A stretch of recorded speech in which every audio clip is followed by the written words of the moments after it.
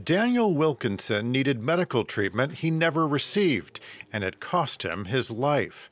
The U.S. Army veteran who served 2 tours in Afghanistan was rushed to the hospital in Belleville, Texas, with a serious but treatable condition, gallstone pancreatitis. But with the hospital overflowing with COVID patients, there were no beds available. And with hospitals across the state filled up, there was no hope of a transfer. Fluid backed up into his liver and pancreas, and his organs shut down. We truly believe that if we would have got him out of here in the normal time frame, he would have got to the VA in Houston, he would have survived.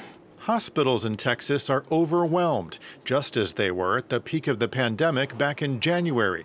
As of last week, there were 13,790 COVID patients in hospitals across the Lone Star State, a vast majority of them unvaccinated.